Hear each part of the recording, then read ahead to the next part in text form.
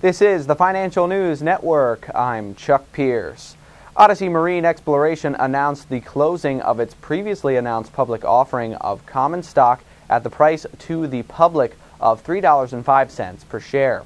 The underwriters exercised in full their option to purchase 720,000 shares at the offering price.